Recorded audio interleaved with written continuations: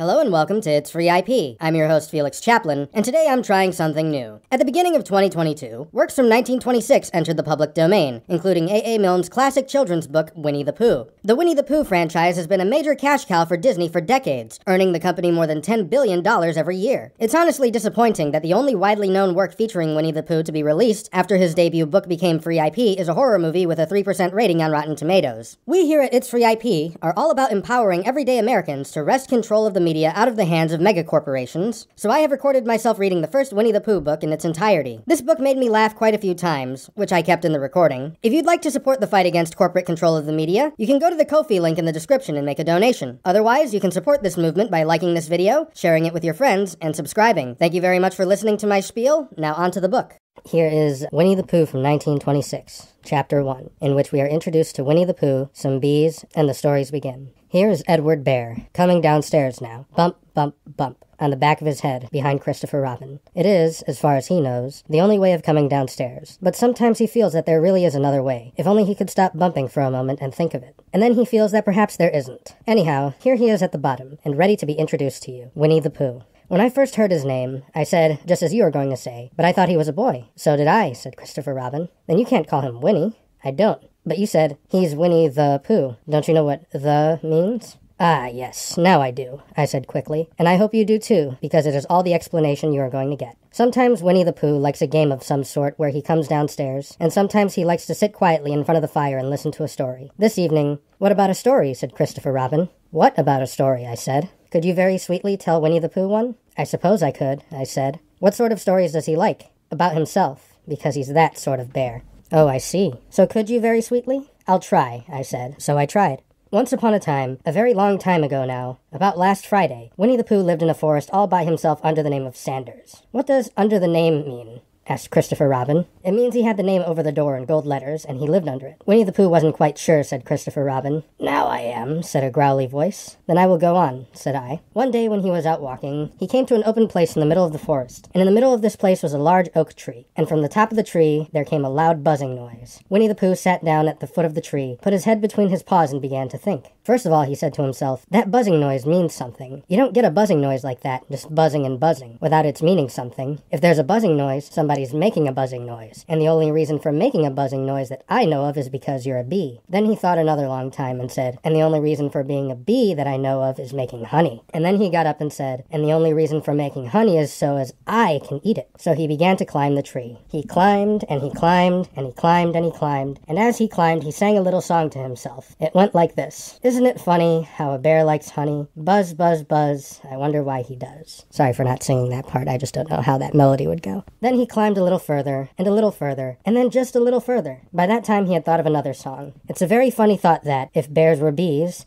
they'd build their nests at the bottom of trees. And that being so, if the bees were bears, we shouldn't have to climb up all these stairs. He was getting rather tired by this time, so that is why he sang a complaining song. He was nearly there now, and if he just stood on that branch, crack! Oh, help, said Pooh, as he dropped 10 feet on the branch below him. If only I hadn't, he said, as he bounced 20 feet onto the next branch. You see, what I meant to do, he explained, as he turned head over heels and crashed onto another branch 30 feet below. What I meant to do, of course, it was rather, he admitted, as he slithered very quickly through the next 6 branches. It all comes, I suppose, he decided, as he said goodbye to the last branch, spun around 3 times, and flew gracefully into a gorse bush. It all comes of liking honey so much. Oh, help! He crawled out of the gorse bush, brushed the prickles from his nose, and began to think again. And the first person he thought of was Christopher Robin. Was that me? Said Christopher Robin in an awed voice, hardly daring to believe it. That was you. Christopher Robin said nothing, but his eyes got larger and larger, and his face got pinker and pinker. So Winnie the Pooh went round to his friend Christopher Robin, who lived behind a green door in another part of the forest. Good morning, Christopher Robin, he said. Good morning, Winnie the Pooh, said you. I wonder if you got such a thing as a balloon about you. A balloon? Yes, I just said to myself coming along, I wonder if Christopher Robin has such a thing as a balloon about him. I just said it to myself, thinking of balloons and wondering. What do you want a balloon for, you said? Winnie the Pooh looked round to see that nobody was listening, put his paw to his mouth, and said in a deep whisper, Honey. But you don't get honey with balloons. I do, said Pooh. Well, it just happened that you had been to a party the day before at the house of your friend Piglet, and you had balloons at the party. You had a big green balloon, and one of Rabbit's relations had a big blue one, and had left it behind, being really too young to go to a party at all. And so you had brought the green one and the blue one home with you. Which one would you like, you asked Pooh. He put his head between his paws and thought very carefully. It's like this, he said. When you go after honey with a balloon, the great thing is not to let the bees know you're coming. Now, if you have a green balloon, they might think you were only part of the tree and not notice you. And if you have a blue balloon, they might think you were only part of the sky and not notice you. And the question is, which is most likely? Wouldn't they notice you underneath the balloon, you asked?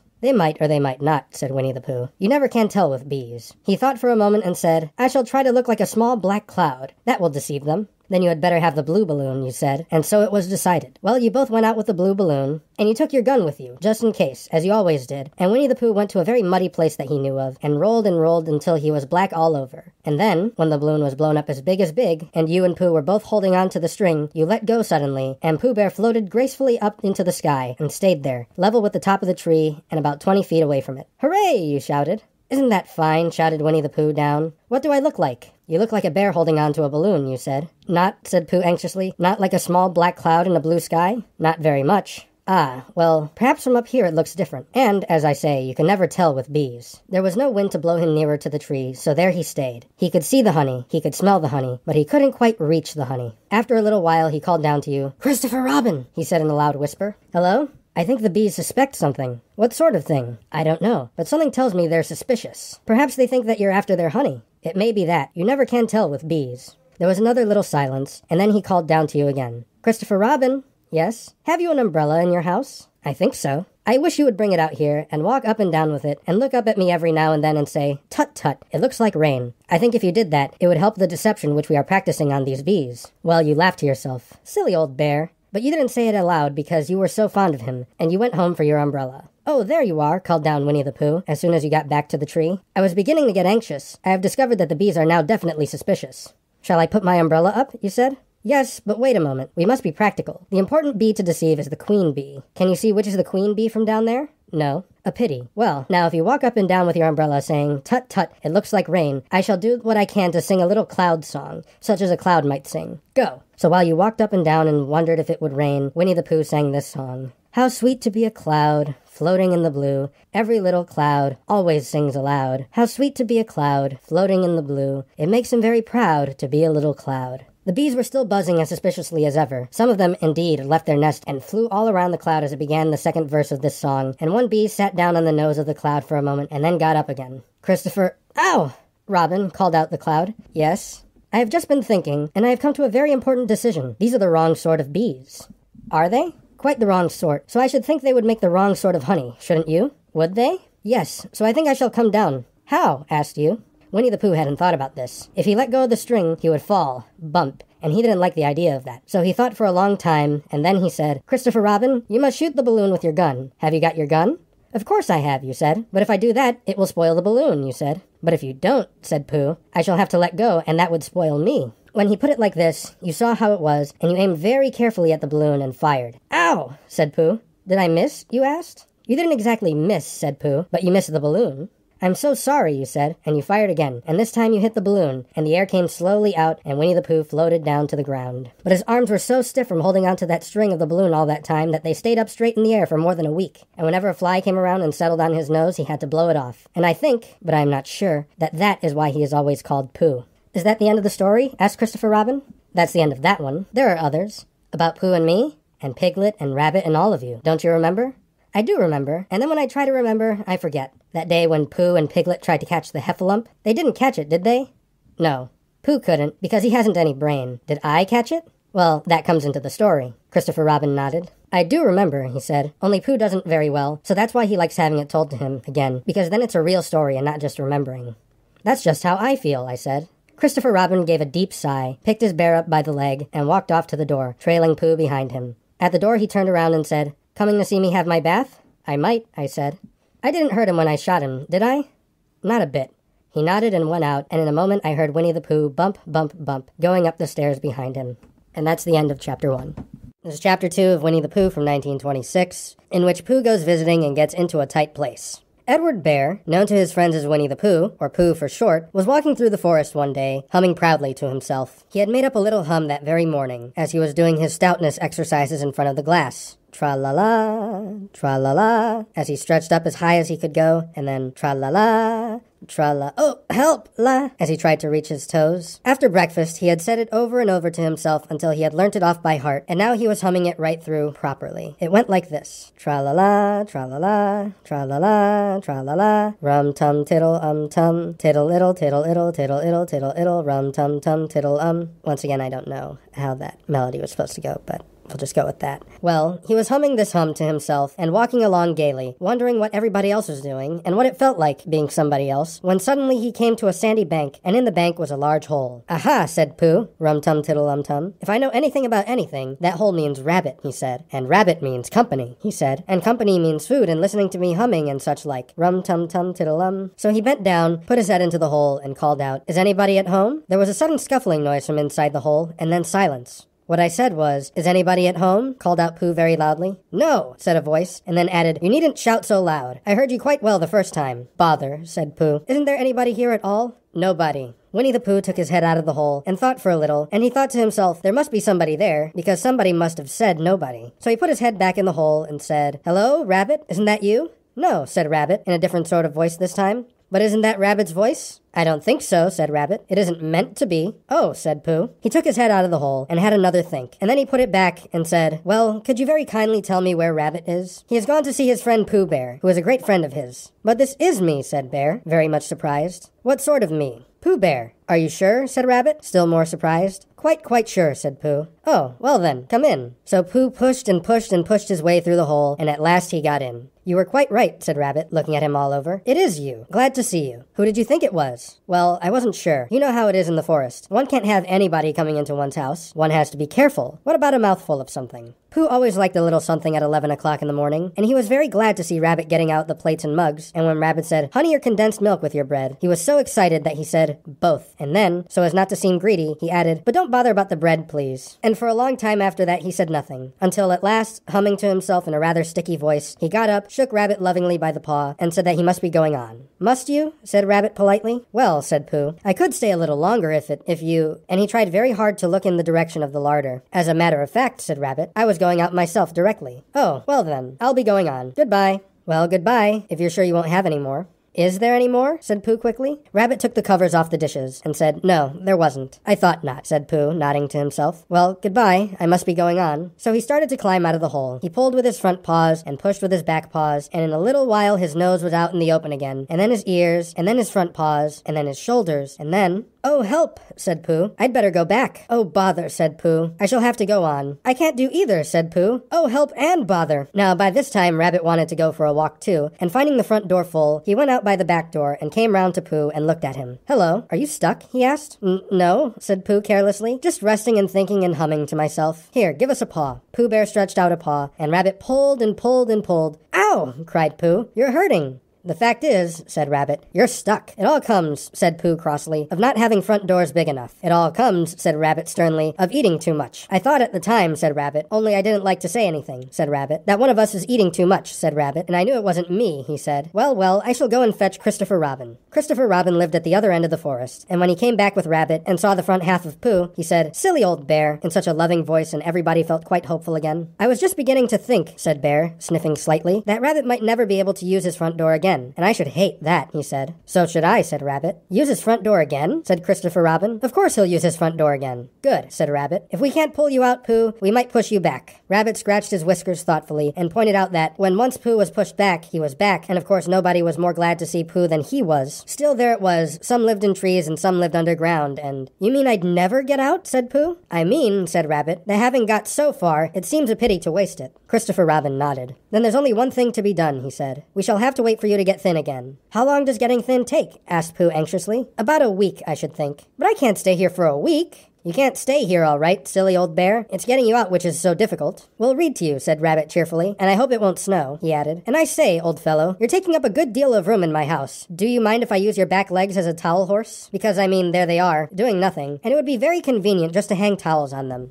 A week? Said Pooh gloomily. What about meals? I'm afraid no meals, said Christopher Robin, because of getting thin quicker, but we will read to you. Bear began to sigh, and then found he couldn't because he was so tightly stuck, and a tear rolled down his eye as he said, Then would you read a sustaining book, such as would help and comfort a wedged bear in great tightness? So for a week, Christopher Robin read that sort of book at the north end of Pooh, and Rabbit hung his washing on the south end, and in between, Bear felt himself getting slenderer and slenderer, and at the end of the week, Christopher Robin said, Now! So he took hold of Pooh's front paws, and Rabbit took hold of Christopher Robin, and all Rabbit's friends and relations took hold of Rabbit, and they all pulled together, and for a long time, Pooh only said, Ow! And oh! And then all of a sudden he said, Pop! Just as if a cork were coming out of a bottle, and Christopher Robin and Rabbit and all Rabbit's friends and relations were head over heels backwards, and on top of them came Winnie the Pooh, free! So with a nod of thanks to his friends, he went on with his walk through the forest, humming proudly to himself. But Christopher Robin looked after him lovingly, and said to himself, Silly old bear. End of chapter 2. Chapter 3 of Winnie the Pooh from 1926, in which Pooh and Piglet go hunting and nearly catch a woozle. The Piglet lived in a very grand house in the middle of a beech tree, and the beech tree was in the middle of the forest, and the Piglet lived in the middle of the house. Next to his house was a piece of broken board which had Trespassers W on it. When Christopher Robin asked the Piglet what it meant, he said it was his grandfather's name, and had been in the family for a long time. Christopher Robin said you couldn't be named Trespassers W, and Piglet said yes, you could, because his grandfather was, and it was short for Trespassers Will, which was short for Trespassers William, and his grandfather had two names in case he lost one, Trespassers after an uncle, and William after Trespassers. I've got two names, said Christopher Robin carelessly. Well, there you are. That proves it, said Piglet. One fine winter's day, when Piglet was brushing away the snow in front of his house, he happened to look up, and there was Winnie the Pooh. Pooh was walking round and round in a circle, thinking of something, and when Piglet called to him, he just went on walking. Hello, said Piglet. What are you doing? Hunting, said Pooh. Hunting what? Tracking something, said Winnie the Pooh very mysteriously. Tracking what? Said Piglet, coming closer. That's just what I ask myself. I ask myself, what? What do you think you'll answer? I shall have to wait until I catch up with it, said Winnie the Pooh. Now, look there. He pointed to the ground in front of him. What do you see there? Tracks, said Piglet. Paw marks. He gave a little squeak of excitement. Oh, Pooh, do you think it's a woozle? It may be, said Pooh. Sometimes it is, and sometimes it isn't. You never can tell with paw marks. With these few words, he went on tracking, and Piglet, after watching him for a minute or two, ran after him. Winnie the Pooh had come to a sudden stop, and was bending over the tracks in a puzzled sort of way. What's the matter? Asked Piglet. It's a very funny thing, said Bear, but there seem to be two animals now. This, whatever it was,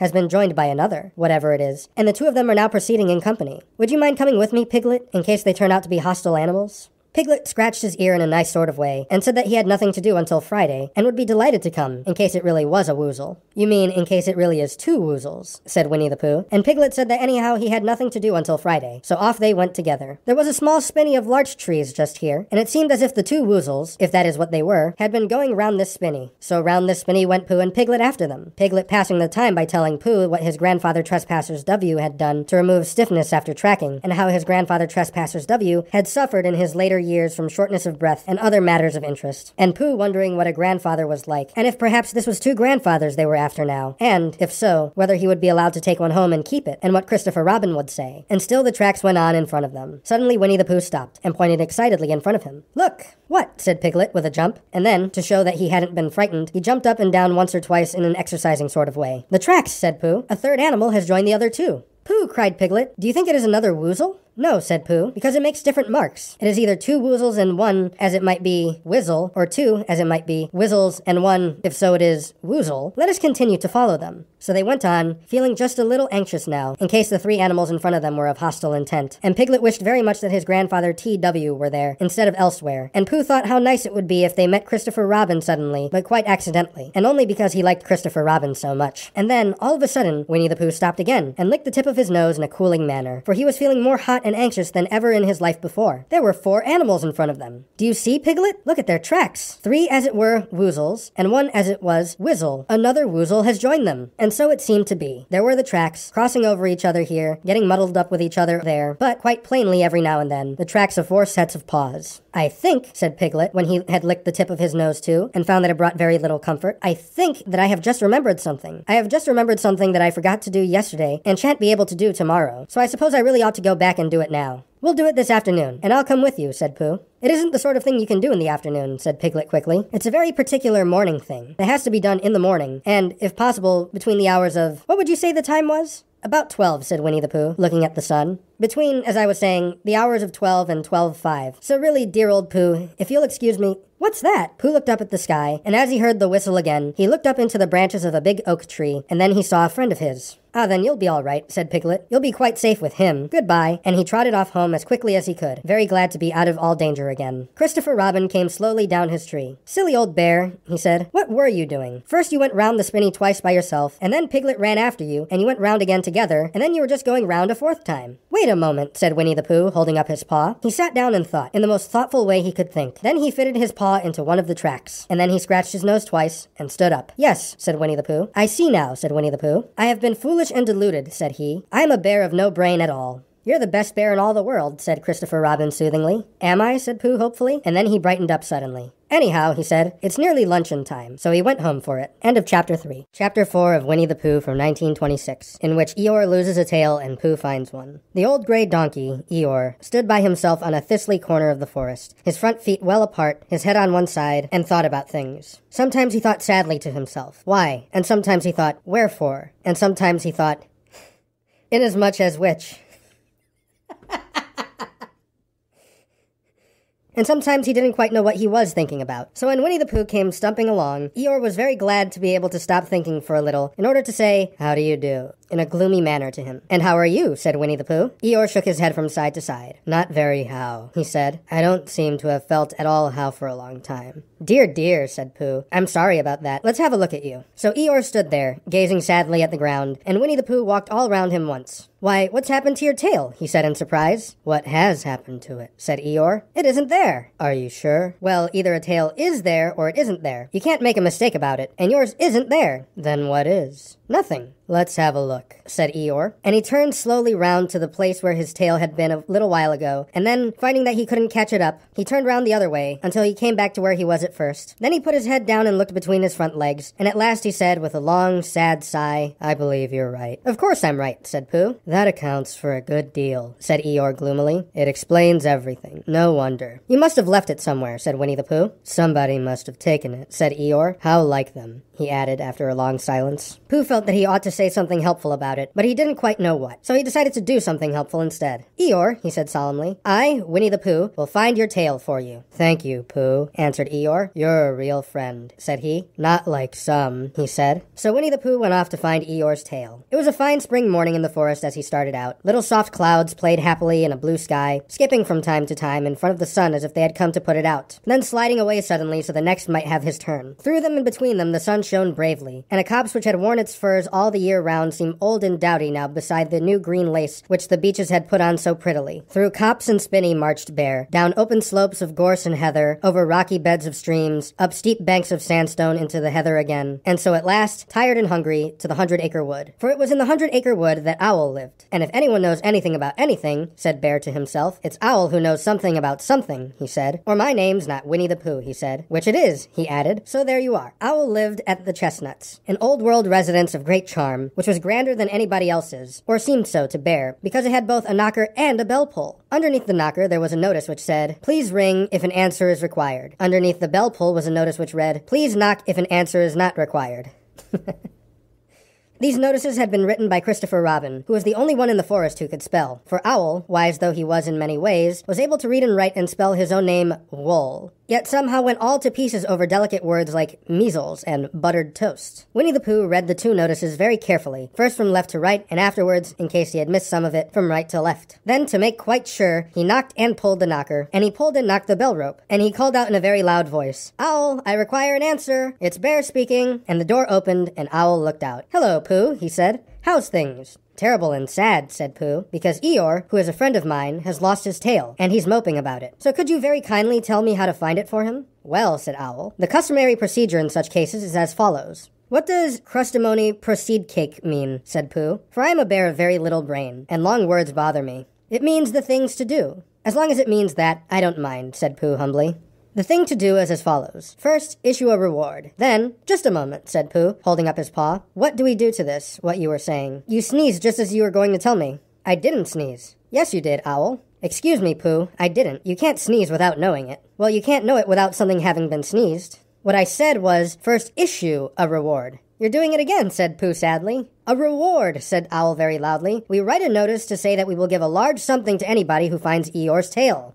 I see, said Pooh, nodding his head. "Talking about large somethings," he went on dreamily, "I generally have a small something about this time in the morning." And he looked wistfully at the cupboard in the corner of Owl's parlor. "Just a mouthful of condensed milk or whatnot, with perhaps a lick of honey." "Well then," said Owl, "we write out this notice, and we put it up all over the forest." "A lick of honey," Bear murmured to himself. Or not, as the case may be. And he gave a deep sigh, and tried very hard to listen to what Owl was saying. But Owl went on and on, using longer and longer words, until at last he came back to where he started, and he explained that the person to write out this notice was Christopher Robin. "It was he who wrote the ones on my front door for me. Did you see them, Pooh?" For some time now, Pooh had been saying yes and no in turn, with his eyes shut, to all that Owl was saying. And having said yes last time, he said no, not at all now, without really knowing what Owl was talking about. "Didn't you see them?" said Owl, a little surprised. "Come and look at them now." So they went outside, and Owl looked at the knocker and the notice below it, and he looked at the bell rope and the notice below it, and the more he looked at the bell rope, the more he felt that he had seen something like it, somewhere else, some time before. "Handsome bell rope, isn't it?" said Owl. Pooh nodded. "It reminds me of something," he said, "but I can't think what. Where did you get it?" "I just came across it in the forest. It was hanging over a bush, and I thought at first somebody lived there, so I rang it, and nothing happened, and then I rang it again very loudly, and it came off in my hand, and as nobody seemed to want it, I took it home and—" "Owl," said Pooh solemnly, "you made a mistake. Somebody did want it." "Who?" "Eeyore. My dear friend Eeyore. He was very fond of it." "Fond of it? Attached to it," said Winnie the Pooh sadly. So with these words he unhooked it and carried it back to Eeyore, and when Christopher Robin had nailed it on its right place again, Eeyore frisked about the forest, waving his tail so happily that Winnie the Pooh came over all funny and had to hurry home for a little snack of something to sustain him. And, wiping his mouth half an hour afterwards, he sang to himself proudly, "Who found the tail? I," said Pooh, "at 1:45. Only it was 11:15, really. I found the tail." End of Chapter 4. Chapter 5 from Winnie the Pooh from 1926, in which Piglet meets a heffalump. One day, when Christopher Robin and Winnie the Pooh and Piglet were all walking together, Christopher Robin finished the mouthful he was eating and said carelessly, "I saw a heffalump today, Piglet." "What was it doing?" asked Piglet. "Just jumping along," said Christopher Robin. "I don't think it saw me." "I saw one once," said Piglet. "At least I think I did," he said. "Only perhaps it wasn't." "So did I," said Winnie the Pooh, wondering what a heffalump was like. "You don't often see them," said Christopher Robin carelessly. "Not now," said Piglet. "Not at this time of year," said Pooh. Then they all talked about something else, until it was time for Pooh and Piglet to go home together. At first, as they stumped along the path which edged the 100-acre wood, they didn't say much to each other, but when they came to the stream and had helped each other cross the stepping stones, and were able to walk side by side again over the heather, they began to talk in a friendly way about this and that, and Piglet said, "If you see what I mean, Pooh," and Pooh said, "It's just what I think myself, Piglet," and Piglet said, "But, on the other hand, Pooh, we must remember," and Pooh said, "Quite true, Piglet, although I had forgotten it for the moment." And then, just as they came to the 6 pine trees, Pooh looked round to see that nobody else was listening, and said in a very solemn voice, "Piglet, I have decided something." "What have you decided, Pooh?" "I have decided to catch a heffalump." Pooh nodded his head several times as he said this, and waited for Piglet to say, "How?" or "Pooh, you couldn't," or something helpful of that sort. But Piglet said nothing. The fact was, Piglet was wishing that he had thought about it first. "I shall do it," said Pooh, after waiting a little longer, "by means of a trap. And it must be a cunning trap, so you will have to help me, Piglet." "Pooh," said Piglet, feeling quite happy again now, "I will." And then he said, "How shall we do it?" And Pooh said, "That's just it. How?" And then they sat down together to think it out. Pooh's first idea was that they should dig a very deep pit, and then the heffalump would come along and fall into the pit. And, "Why?" said Piglet. "Why what?" said Pooh. "Why would he fall in?" Pooh rubbed his nose with his paw, and said that the heffalump might be walking along, humming a little song, and looking up at the sky, wondering if it would rain, and so he wouldn't see the very deep pit until he was halfway down. Then it would be too late. Piglet said that this was a very good trap, but supposing it were raining already? Pooh rubbed his nose again, and said that he hadn't thought of that. And then he brightened up, and said that, if it were raining already, the heffalump would be looking up at the sky wondering if it would clear up, and so he wouldn't see the very deep pit until he was halfway down, when it would be too late. Piglet said that, now that this point had been explained, he thought it was a cunning trap. Pooh was very proud when he heard this, and he felt that the heffalump was as good as caught already. But there was just one other thing which had to be thought out, and it was, where should they dig the very deep pit? Piglet said that the best place would be somewhere where a heffalump was, just before he fell into it, only about a foot farther in. "But then he would see us digging it," said Pooh. "Not if he was looking up at the sky." "He would suspect," said Pooh, "if he happened to look down." He thought for a long time and then added sadly, "It isn't as easy as I thought. I suppose that's why heffalumps hardly ever get caught." "That must be it," said Piglet. They sighed and got up, and when they had taken a few gorse prickles out of themselves, they sat down again. And all that time Pooh was saying to himself, "If only I could think of something." For he felt very sure that a very clear brain could catch a heffalump if only he knew the right way to go about it. "Suppose," he said to Piglet, "you wanted to catch me. How would you do it?" "Well," said Piglet, "I should do it like this. I should make a trap, and I should put a jar of honey in the trap, and you would smell it, and you would go in after it, and..." And I would go in after it, said Pooh excitedly, only very carefully so as not to hurt myself. And I would get to the jar of honey, and I should lick round the edges first of all, pretending that there wasn't any more, you know. And then I should walk away and think about it a little, and then I should come back and start licking the middle of the jar, and then... Yes, well, never mind about that. There you would be, and there I should catch you. Now, the first thing to think of is, what do heffalumps like? I should think acorns, shouldn't you? We'll get a lot of... I say, wake up, Pooh! Pooh, who had gone into a happy dream, woke up with a start, and said that honey was a much more trappy thing than haycorns. Piglet didn't think so, and they were just going to argue about it when Piglet remembered that if they put acorns in the trap, he would have to find the acorns, but if they put honey, then Pooh would have to give up some of his own honey. So he said, all right, honey then. Just as Pooh remembered it too, and was going to say, all right, haycorns. Honey, said Piglet to himself in a thoughtful way, as if it were now settled. I'll dig the pit, while you go and get the honey. Very well, said Pooh, and he stumped off. As soon as he got home, he went to the larder and stood on a chair and took out a very large jar of honey from the top shelf. It had honey written on it, but just to make sure, he took off the paper cover and looked at it, and it looked just like honey. But you never can tell, said Pooh. I remember my uncle saying once that he had seen cheese just this color. So he put his tongue in and took a large lick. Yes, he said, it is. No doubt about that. And honey, I should say, right down to the bottom of the jar. Unless, of course, he said, somebody put cheese in at the bottom just for a joke. Perhaps I better go a little further, just in case. In case heffalumps don't like cheese, same as me. Ah, and he gave a deep sigh. I was right. It is honey, right the way down. Having made certain of this, he took the jar back to Piglet, and Piglet looked up from the bottom of his very deep pit and said, got it? And Pooh said, yes, but it isn't quite a full jar. And he threw it down to Piglet, and Piglet said, no, it isn't. Is that all you've got left? And Pooh said, yes, because it was. So Piglet put the jar at the bottom of the pit and climbed out, and they went off home together. Well, good night, Pooh, said Piglet, when they had got to Pooh's house. And we meet at 6 o'clock tomorrow morning by the pine trees and see how many heffalumps we've got in our trap. 6 o'clock, Piglet. And have you got any string? No. Why do you want string?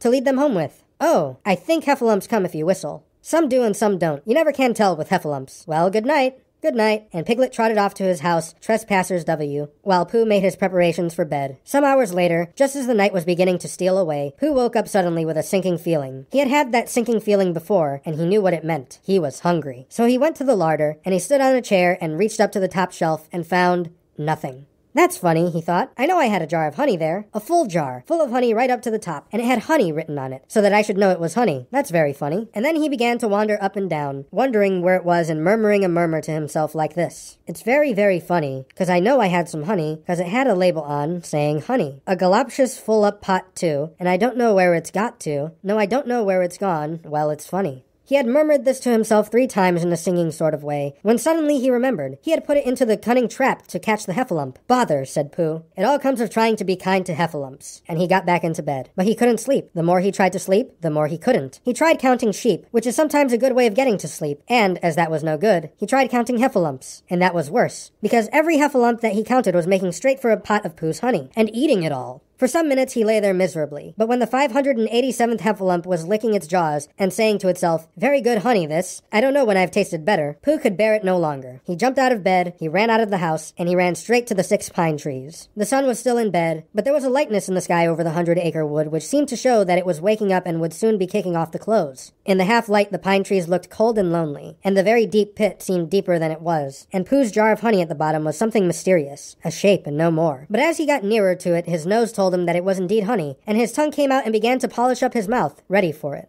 Bother, said Pooh, as he got his nose inside the jar. A heffalump has been eating it. And then he thought a little and said, oh, no, I did. I forgot. Indeed, he had eaten most of it. But there was a little left at the very bottom of the jar, and he pushed his head right in and began to lick. By and by, Piglet woke up. As soon as he woke up, he said to himself, oh. Then he said bravely, yes. And then, still more bravely, quite so. But he didn't feel very brave, for the word which was really jiggetting about in his brain was heffalumps. What was a heffalump like? Was it fierce? Did it come when you whistled? And how did it come? Was it fond of pigs at all? If it was fond of pigs, did it make any difference what sort of pig? Supposing it was fierce with pigs, would it make any difference if the pig had a grandfather called Trespassers William? He didn't know the answer to any of these questions, and he was going to see his first heffalump in about an hour from now. Of course, Pooh would be with him, and it was much more friendly with 2. But suppose heffalumps were very fierce with pigs and bears. Wouldn't it be better to pretend that he he had a headache and couldn't go up to the 6 pine trees this morning? But then suppose that it was a very fine day and there was no heffalump in the trap. Here he would be, in bed all morning, simply wasting his time for nothing. What should he do? And then he had a clever idea. He would go up very quietly to the 6 pine trees now, peep very cautiously into the trap, and see if there was a heffalump there. And if there was, he would go back to bed, and if there wasn't, he wouldn't. So off he went. At first he thought there wouldn't be a heffalump in the trap, and then he thought there would, and as he got nearer he was sure that there would, because he could hear it heffalumping about it like anything. Oh dear, oh dear, oh dear, said Piglet to himself, and he wanted to run away, but somehow, having got so near, he felt that he must just see what a heffalump was like, so he crept to the side of the trap and looked in. And all the time Winnie the Pooh had been trying to get the honey jar off his head. The more he shook it, the more tightly it stuck. Bother, he said, inside the jar, and oh help, and mostly, ow! And he tried bumping it against things, but as he couldn't see what he was bumping it against, it didn't help. And he tried to climb out of the trap, but as he could see nothing but jar, and not much of that, he couldn't find his way. So at last he lifted up his head, jar and all, and made a loud, roaring noise of sadness and despair, and it was at that moment that Piglet looked down. Help! Help! Cried Piglet. A heffalump! A horrible heffalump! And he scampered off as hard as he could, still crying out, Help! Help! A horrible heffalump!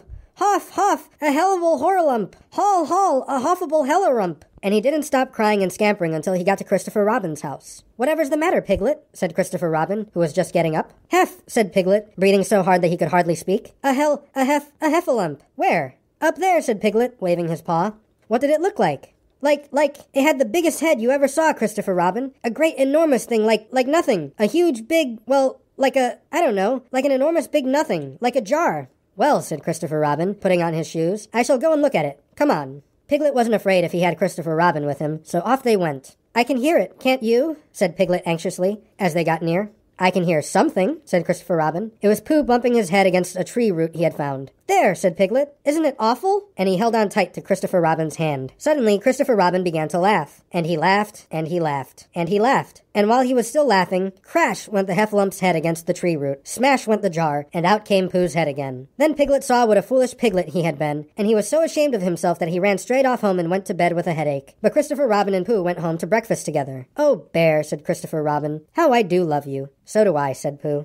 End of chapter 5. This is chapter 6 of Winnie the Pooh from 1926, in which Eeyore has a birthday and gets 2 presents. Eeyore, the old gray donkey, stood by the side of the stream and looked at himself in the water. Pathetic, he said. That's what it is. Pathetic. He turned and walked slowly down the stream for 20 yards, splashed across it, and walked slowly back on the other side. Then he looked at himself in the water again. As I thought, he said, no better from this side. But nobody minds. Nobody cares. Pathetic, that's what it is. There was a crackling noise in the bracken behind him, and out came Pooh. Good morning, Eeyore, said Pooh. Good morning, Pooh Bear, said Eeyore gloomily. If it is a good morning, he said. Which I doubt, said he. Why? What's the matter? Nothing, Pooh Bear, nothing. We can't all, and some of us don't. That's all there is to it. Can't all what? Said Pooh, rubbing his nose. Gaiety, song and dance. Here we go round the mulberry bush. Oh, said Pooh. He thought for a long time, and then asked, what mulberry bush is that? Bonhomie, went on Eeyore gloomily. French word meaning bonhomie, he explained. I'm not complaining, but there it is. Pooh sat down on a large stone and tried to think this out. It sounded to him like a riddle, and he was never much good at riddles, being a bear of very little brain. So he sang Cottleston Pie instead. Cottleston, Cottleston, Cottleston Pie. A fly can't bird, but a bird can fly. Ask me a riddle, and I reply. Cottleston, Cottleston, Cottleston Pie.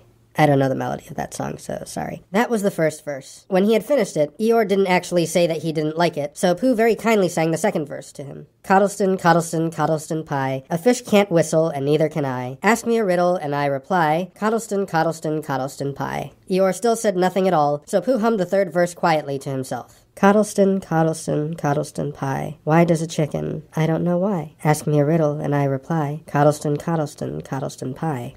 That's right, said Eeyore. Sing. Umpty tiddly umpty too. Here we go gathering nuts in May. Enjoy yourself. I am, said Pooh. Some can, said Eeyore. Why, what's the matter? Is anything the matter? You seem so sad, Eeyore. Sad? Why would I be sad? It's my birthday, the happiest day of the year. Your birthday, said Pooh in great surprise. Of course it is. Can't you see? Look at all the presents I have had. He waved a foot from side to side. Look at the birthday cake, candles and pink sugar. Pooh looked, first to the right and then to the left. Presents, said Pooh. Birthday cake, said Pooh. Where? Can't you see them? No, said Pooh. Neither can I, said Eeyore. Joke, he explained. Ha ha. Pooh scratched his head, being a little puzzled by all this. But is it really your birthday, he asked. It is. Oh, well, many happy returns of the day, Eeyore. And many happy returns to you, Pooh Bear. But it isn't my birthday. No, it's mine. But you said many happy returns. Well, why not? You don't always want to be miserable on my birthday, do you? Oh, I see, said Pooh.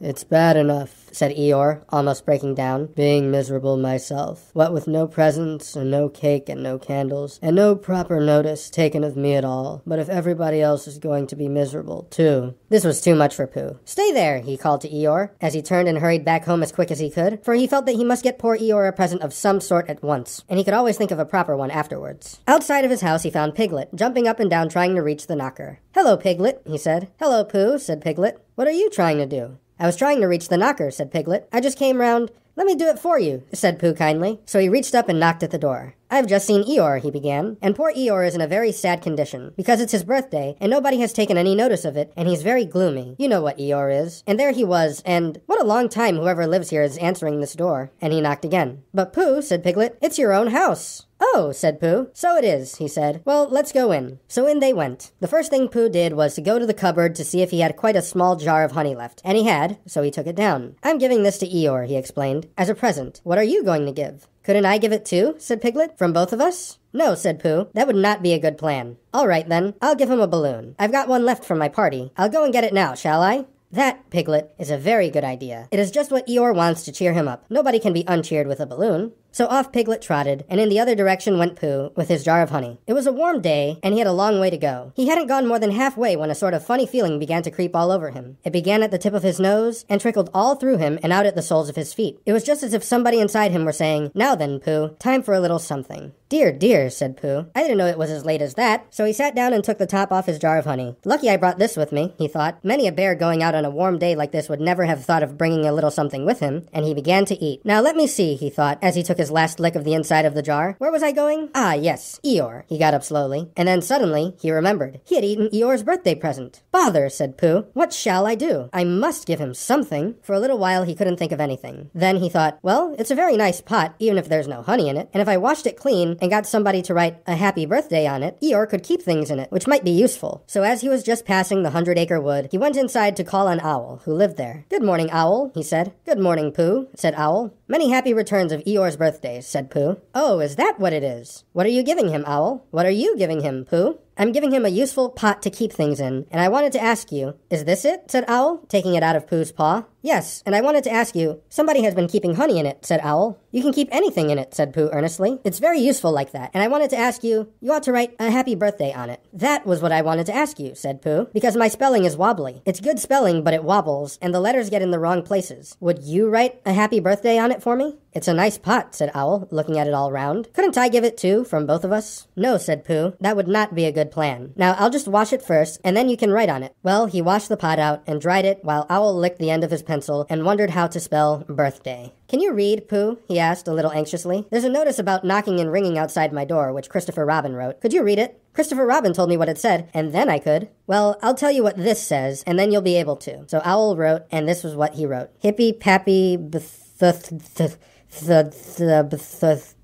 Pooh looked on admiringly. I'm just saying a happy birthday, said Owl carelessly. It's a nice long one, said Pooh, very much impressed by it. Well, actually, of course, I'm saying a very happy birthday with love from Pooh. Naturally, it takes a good deal of pencil to say a long thing like that. Oh, I see, said Pooh. While all this was happening, Piglet had gone back to his own house to get Eeyore's balloon. He held it very tightly against himself so that it shouldn't blow away, and he ran as fast as he could so as to get to Eeyore before Pooh did, for he thought that he would like to be the first one to give a present, just as if he had thought of it without being told by anybody. And running along, and thinking about how pleased Eeyore would be, he didn't look where he was going, and suddenly he put his foot in a rabbit hole and fell down flat on his face. Bang! Piglet lay there, wondering what had happened. At first he thought that the whole world had blown up, and then he thought that perhaps only the forest part of it had, and then he thought that perhaps only he had, and he was now alone in the moon or somewhere, and would never see Christopher Robin or Pooh or Eeyore again. And then he thought, well, even if I'm in the moon, I needn't be face downward all the time. So he got cautiously up and looked about him. He was still in the forest. Well, that's funny, he thought. I wonder what that bang was. I couldn't have made such a noise just falling down. And where's my balloon? And what's that small piece of damp rag doing? It was the balloon. Oh dear, said Piglet. Oh dear, oh dearie, dearie, dear. Well, it's too late now. I can't go back, and I haven't another balloon, and perhaps Eeyore doesn't like balloons so very much. So he trotted on, rather sadly now, and down he came to the side of the stream where Eeyore was, and called out to him. "Good morning, Eeyore," shouted Piglet. "Good morning, little Piglet," said Eeyore. "If it is a good morning," he said. "Which I doubt," said he. "Not that it matters," he said.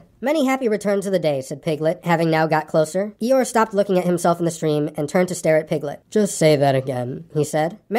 Wait a moment. Balancing on 3 legs, he began to bring a 4th leg very cautiously up to his ear. "I did this yesterday," he explained as he fell down for the 3rd time. "It's quite easy. It's so I can hear better. There, that's done it. Now then, what were you saying?" He pushed his ear forward with his hoof. "Many happy returns of the day," said Piglet again. "Meaning me?" "Of course, Eeyore." "My birthday?" "Yes." "Me having a real birthday?" "Yes, Eeyore, and I've brought you a present." Eeyore took down his right hoof from his right ear, turned round, and with great difficulty put up his left hoof. "I must have that in the other ear," he said. "Now then." "A present," said Piglet very loudly. "Meaning me again?" "Yes." "My birthday still?" "Of course, Eeyore." "Me going on having a real birthday?" "Yes, Eeyore, and I brought you a balloon." "Balloon?" said Eeyore. "You did say balloon? One of those big colored things you blow up? Gaiety, song and dance, here we are and there we are?" "Yes, but I'm very sorry, Eeyore, but when I was running along to bring it to you, I fell down." "Dear, dear, how unlucky. You ran too fast, I expect. You didn't hurt yourself, little Piglet?" "No, but oh, Eeyore, I burst the balloon." There was a very long silence. "My balloon?" said Eeyore at last. Piglet nodded. "My birthday balloon?" "Yes, Eeyore," said Piglet, sniffing a little. "Here it is, with many happy returns of the day." And he gave Eeyore the small piece of damp rag. "Is this it?" said Eeyore, a little surprised. Piglet nodded. "My present?" Piglet nodded again. "The balloon?" "Yes." "Thank you, Piglet," said Eeyore. "You don't mind my asking," he went on, "but what color was this balloon when it was a balloon?" "Red." "I just wondered. Red," he murmured to himself. "My favorite color. How big was it?" "About as big as me." "I just wondered. About as big as Piglet," he said to himself sadly. "My favorite size. Well, well." Piglet felt very miserable and didn't know what to say. He was still opening his mouth to begin something, and then decided that it wasn't any good saying that, when he heard a shout from the other side of the river, and there was Pooh. "Many happy returns of the day," called out Pooh, forgetting that he had said it already. "Thank you, Pooh. I'm having them," said Eeyore gloomily. "I've brought you a little present," said Pooh excitedly. "I've had that," said Eeyore. Pooh had now splashed across the stream to Eeyore, and Piglet was sitting a little way off, his head in his paws, snuffling to himself. "It's a useful pot," said Pooh. "Here it is, and it's got 'A very happy birthday with love from Pooh' written on it. That's what all that writing is. And it's for putting things in. There." When Eeyore saw the pot, he became quite excited. "Why," he said, "I believe my balloon will just go into that pot." "Oh, no, Eeyore," said Pooh. "Balloons are much too big to go into pots. What you do with a balloon is you hold the balloon—" "Not mine," said Eeyore proudly. "Look, Piglet." And as Piglet looked sorrowfully round, Eeyore picked the balloon up with his teeth and placed it carefully in the pot, picked it out and put it on the ground, and then picked it up again and put it carefully back. "So it does," said Pooh. "It goes in." "So it does," said Piglet. "And it comes out." "Doesn't it?" said Eeyore. "It goes in and out like anything." "I'm very glad," said Pooh happily, "that I thought of giving you a useful pot to put things in." "I'm very glad," said Piglet happily, "that I thought of giving you something to put in a useful pot." But Eeyore wasn't listening. He was taking the balloon out and putting it back in, as happy as could be. "And didn't I give him anything?" asked Christopher Robin sadly. "Of course you did," I said. "You gave him, don't you remember, a little... I gave him a box of paints to paint things with. That was it. Why didn't I give it to him in the morning? You were so busy getting his party ready for him. He had a cake with icing on the top, and 3 candles, and his name in pink sugar, and—" "Yes, I remember," said Christopher Robin. End of Chapter 6. Chapter 7 of Winnie the Pooh from 1926, in which Kanga and Baby Roo come to the forest, and Piglet has a bath. Nobody seemed to know where they came from, but there they were in the forest, Kanga and Baby Roo. When Pooh asked Christopher Robin, "How did they come here?" Christopher Robin said, "In the usual way, if you know what I mean, Pooh." And Pooh, who didn't, said, "Oh!" Then he nodded his head twice and said, "In the usual way. Ah." Then he went to call upon his friend Piglet to see what he thought about it. And at Piglet's house he found Rabbit, so they all talked about it together. "What I don't like about it is this," said Rabbit. "You, Pooh, and you, Piglet, and me, and suddenly—" "And Eeyore," said Pooh. "And Eeyore, and then suddenly—" "And Owl," said Pooh. "And Owl, and then all of a sudden—" "Oh, and Eeyore," said Pooh. "I was forgetting him." "Here we are," said Rabbit, very slowly and carefully, "all of us, and then suddenly we wake up one morning and what do we find? We find a strange animal among us. An animal of whom we have never even heard before. An animal who carries her family about with her in her pocket. Suppose I carried my family about with me in my pocket. How many pockets should I want?" "16, said Piglet. "17, isn't it?" said Rabbit. And one more for a handkerchief? That's 18. 18 pockets in one suit. I haven't time. There was a long and thoughtful silence, and then Pooh, who had been frowning very hard for some minutes, said, I make it 15. What? Said Rabbit. 15. 15 what? Your family. What about them? Pooh rubbed his nose and said he thought Rabbit had been talking about his family. Did I? Said Rabbit carelessly. Yes, you said. Never mind, Pooh, said Piglet impatiently. The question is, what are we to do about Kanga? Oh, I see, said Pooh. The best way, said Rabbit, would be this. The best way would be to steal Baby Roo and hide him, and then when Kanga says, Where's Baby Roo? We say, Aha! Aha, said Pooh, practicing. Aha! Aha! Of course, he went on, we could say, Aha, even if we hadn't stolen Baby Roo. Pooh, said Rabbit kindly, you haven't any brain. I know, said Pooh humbly. We say, Aha, so that Kanga knows that we know where Baby Roo is. Aha means, we'll tell you where Baby Roo is if you promise to go away from the forest and never come back. Now don't talk while I think. Pooh went into a corner and tried saying, Aha, in that sort of voice. Sometimes it seemed to him that it did mean what Rabbit said, and sometimes it seemed to him that it didn't. I suppose it's just practice, he thought. I wonder if Kanga will have to practice too so as to understand it. There's just one thing, said Piglet, fidgeting a bit. I was talking to Christopher Robin, and he said that a Kanga was generally regarded as one of the fiercer animals. I am not frightened of fierce animals in the ordinary way, but it is well known that, if one of the fiercer animals is deprived of its young, it becomes as fierce as two of the fiercer animals, in which case, aha, is perhaps a foolish thing to say. Piglet, said Rabbit, taking out a pencil and licking the end of it, you haven't any pluck. It is hard to be brave, said Piglet, sniffing slightly, when you're only a very small animal. Rabbit, who had begun to write very busily, looked up and said, It is because you are a very small animal that you will be useful in the adventure before us.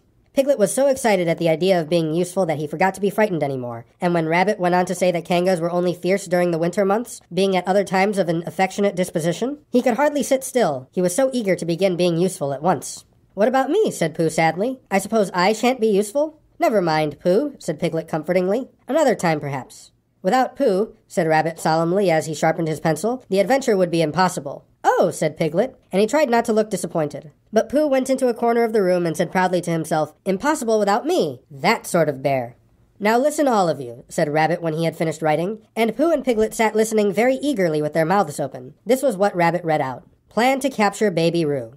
1. General remarks. Kanga runs faster than any of us, even me. 2. More general remarks. Kanga never takes her eye off Baby Roo, except when he's safely buttoned up in her pocket. 3. Therefore, if we are to capture Baby Roo, we must get a long start, because Kanga runs faster than any of us, even me. C1. 4. A thought. If Roo had jumped out of Kanga's pocket and Piglet had jumped in, Kanga wouldn't know the difference, because Piglet is a very small animal. 5. Like Roo. 6. But Kanga would have to be looking the other way first, so as not to see Piglet jumping in. 7. C2. 8. Another thought, but if Pooh was talking to her very excitedly, she might look the other way for a moment. 9. And then I could run away with Roo. 10. Quickly. 11. And Kanga wouldn't discover the difference until afterwards. Well, Rabbit read this out proudly, and for a little while after he had read it, nobody said anything. And then Piglet, who had been opening and shutting his mouth without making any noise, managed to say very huskily, And afterwards? How do you mean? When Kanga does discover the difference? That's when we all say, Aha! All three of us? Yes. Oh. Why, what's the trouble, Piglet? Nothing, said Piglet. As long as we all three say it, said Piglet. I don't mind, he said. But I shouldn't care to say aha by myself. I wouldn't sound nearly so well. By the way, he said, you are quite sure about what you said about the winter months? The winter months? Yes, only being fierce in the winter months. Oh, yes, that's all right. Well, Pooh, you see what you have to do? No, said Pooh Bear. Not yet, he said. What do I do? Well, you just have to talk very hard to Kanga so as she doesn't notice anything. Oh, what about? Anything you like. You mean like telling her a little bit of poetry or something? That's it, said Rabbit. Splendid. Now come along. So they all went out to look for Kanga. Kanga and Roo were spending a quiet afternoon in a sandy part of the forest. Baby Roo was practicing very small jumps in the sand and falling down mouse holes and climbing out of them. And Kanga was fidgeting about and saying, Just one more jump, dear, and then we must go home. And at the moment, who should come stumping up the hill but Pooh? Good afternoon, Kanga. Good afternoon, Pooh.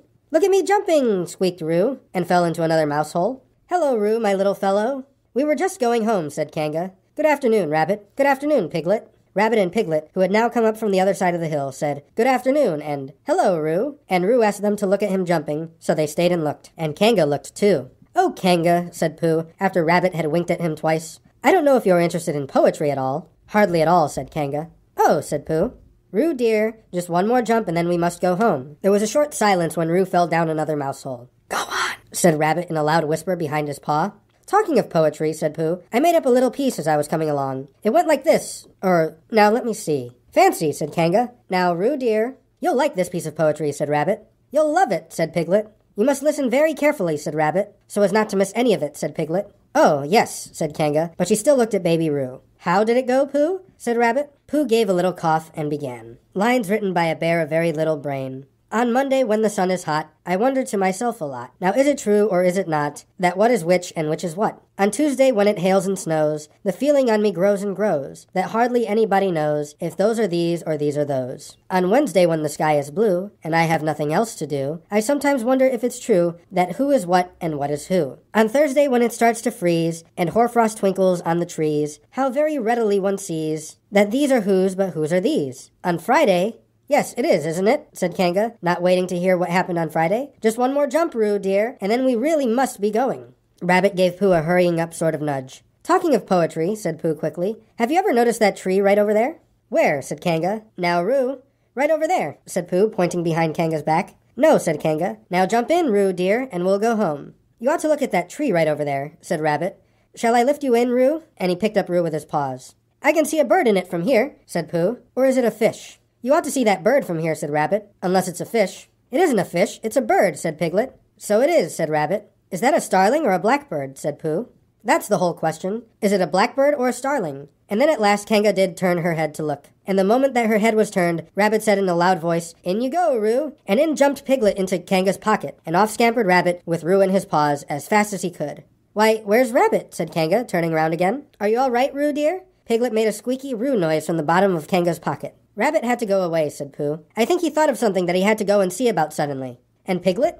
I think Piglet thought of something at the same time, suddenly. Well, we must be getting home, said Kanga. Goodbye, Pooh, and in 3 large jumps she was gone. Pooh looked after her as she went. I wish I could jump like that, he thought. Some can and some can't. That's how it is. But there were moments when Piglet wished that Kanga couldn't. Often, when he had a long walk home through the forest, he had wished that he were a bird. But now he thought jerkily to himself at the bottom of Kanga's pocket, If this is flying, I shall never really take to it. And as he went up in the air, he said, Ooh! And as he came down, he said, Ow! And he was saying, Ooh, ow, ooh, ow, ooh, ow, all the way to Kanga's house. Of course, as soon as Kanga unbuttoned her pocket, she saw what had happened. Just for a moment, she thought she was frightened, and then she knew she wasn't, for she felt quite sure that Christopher Robin would never let any harm happen to Roo. So she said to herself, If they are having a joke with me, I will have a joke with them. Now then, Roo dear, she said, as she took Piglet out of her pocket. Bedtime. Aha, said Piglet, as well as he could after his terrifying journey, but it wasn't very good. Aha! And Kanga didn't seem to understand what it meant. Bath first, said Kanga in a cheerful voice. Aha, said Piglet again, looking round anxiously for the others. But the others weren't there. Rabbit was playing with Baby Roo in his own house, and feeling more fond of him every minute, and Pooh, who had decided to be a Kanga, was still at the sandy place on the top of the forest, practicing jumps.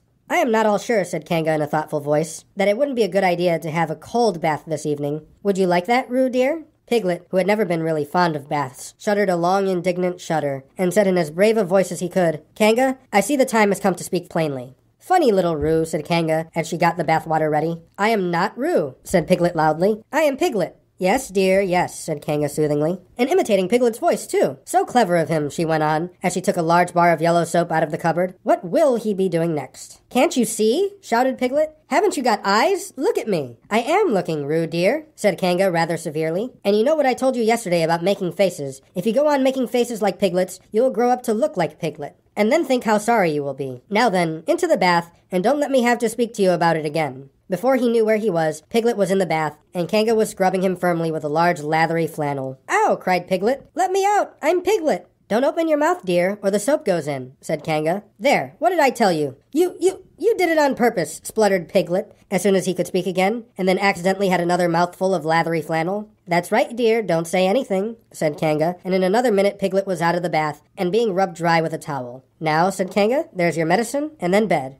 What medicine, said Piglet. To make you grow big and strong, dear. You don't want to grow up small and weak like Piglet, do you? Well then, at that moment there was a knock at the door. Come in, said Kanga, and in came Christopher Robin. Christopher Robin, Christopher Robin, cried Piglet. Tell Kanga who I am. She keeps saying I'm Roo. I'm not Roo, am I? Christopher Robin looked at him very carefully and shook his head. You can't be Roo, he said, because I've just seen Roo playing in Rabbit's house. Well, said Kanga, fancy that. Fancy my making a mistake like that. There you are, said Piglet. I told you so. I'm Piglet. Christopher Robin shook his head again. Oh, you're not Piglet. I know Piglet well, and he's quite a different color. Piglet began to say that this was because he had just had a bath, and then he thought that perhaps he wouldn't say that. And as he opened his mouth to say something else, Kanga slipped the medicine spoon in, and then patted him on the back and told him that it was really quite a nice taste when he got used to it. I knew it wasn't Piglet, said Kanga. I wonder who it can be. Perhaps it's a relation of Pooh's, said Christopher Robin. What about a nephew or an uncle or something? Kanga agreed that this was probably what it was, and said that they would call it by some name. I shall call it Poodle, said Christopher Robin. Henry Poodle for short.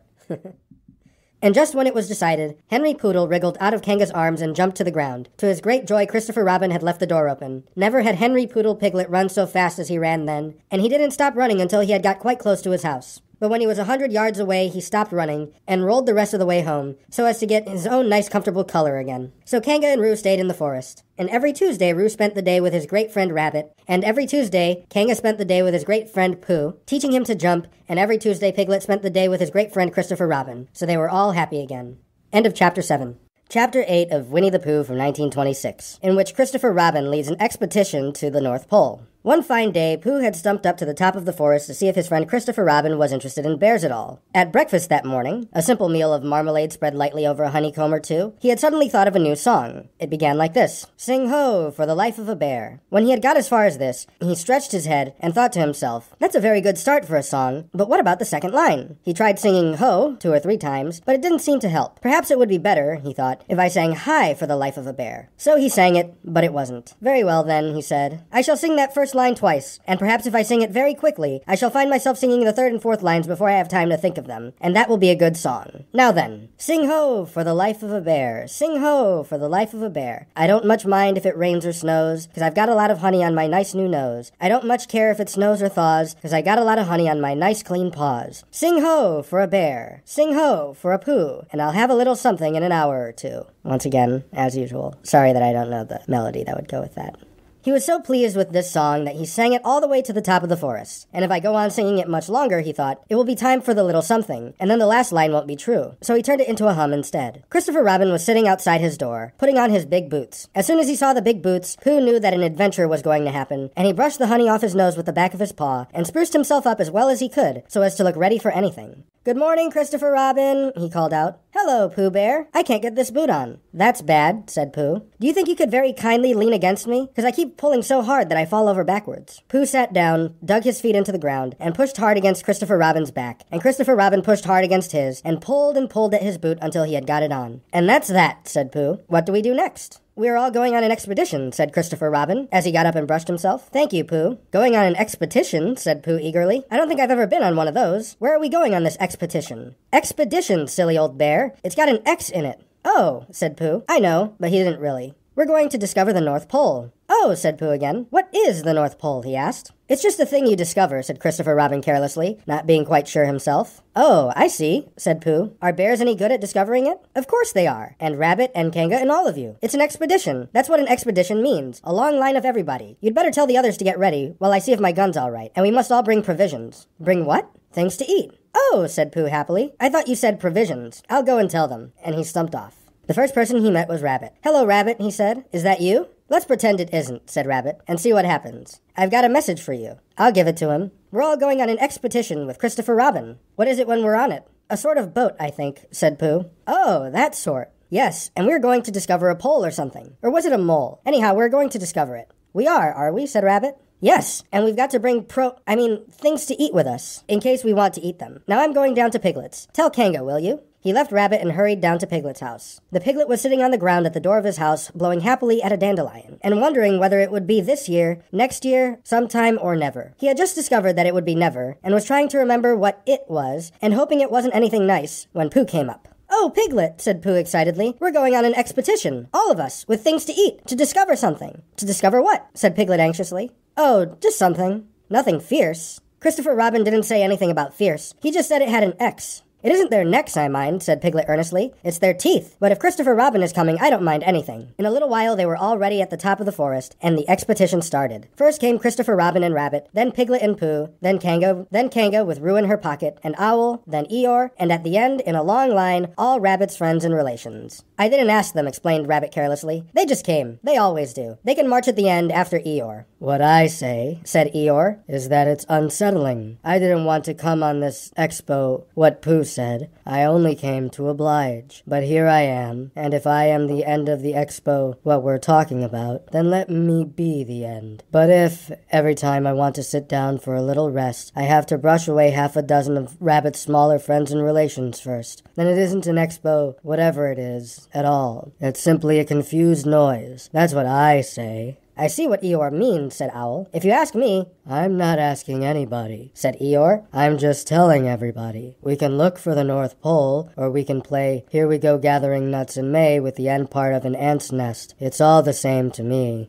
There was a shout from the top of the line. Come on, called Christopher Robin. Come on, called Pooh and Piglet. Come on, called Owl. We're starting, said Rabbit. I must go. And he hurried off to the front of the expedition with Christopher Robin. All right, said Eeyore. We're going. Only don't blame me. So off they all went to discover the pole. And as they walked, they chattered with each other of this and that, all except Pooh, who was making up a song. This is the first verse, he said to Piglet, when he was ready with it. First verse of what? My song. What song? This one. Which one? Well, if you listen, Piglet, you'll hear it. How do you know I'm not listening? Pooh couldn't answer that one, so he began to sing. They all went off to discover the pole. Owl and Piglet and Rabbit and all. It's a thing you discover, they'd all been told, by Owl and Piglet and Rabbit and all. Eeyore, Christopher Robin and Pooh, and Rabbit's relations all went too. And where the pole was none of them knew. Sing hey for Owl and Rabbit and all. I didn't realize at first when I started reading that was the song, but yeah, I don't know the melody. I don't know the melody for any of these, sorry. Hush, said Christopher Robin, turning round to Pooh. We're just coming to a dangerous place. Hush, said Pooh, turning around quickly to Piglet. Hush, said Piglet to Kanga. Hush, said Kanga to Owl, while Roo said hush several times to himself quietly. Hush, said Owl to Eeyore. Hush, said Eeyore in a terrible voice to all Rabbit's friends and relations. And hush, they said hastily to each other all down the line, until it got to the last one of all. And the last and smallest friend and relation was so upset to find that the whole expedition was saying hush to him, that he buried himself head downwards in a crack in the ground, and stayed there for 2 days until the danger was over, and then went home in a great hurry, and lived quietly with his aunt ever afterwards. His name was Alexander Beetle. They had come to a stream which twisted and tumbled between high rocky banks, and Christopher Robin saw at once how dangerous it was. It's just the place, he explained, for an ambush. What sort of bush? Whispered Pooh to Piglet. A gorse bush? My dear Pooh, said Owl in his superior way, don't you know what an ambush is? Owl, said Piglet, looking round at him severely. Pooh's whisper was a perfectly private whisper, and there was no need. An ambush, said Owl, is a sort of surprise.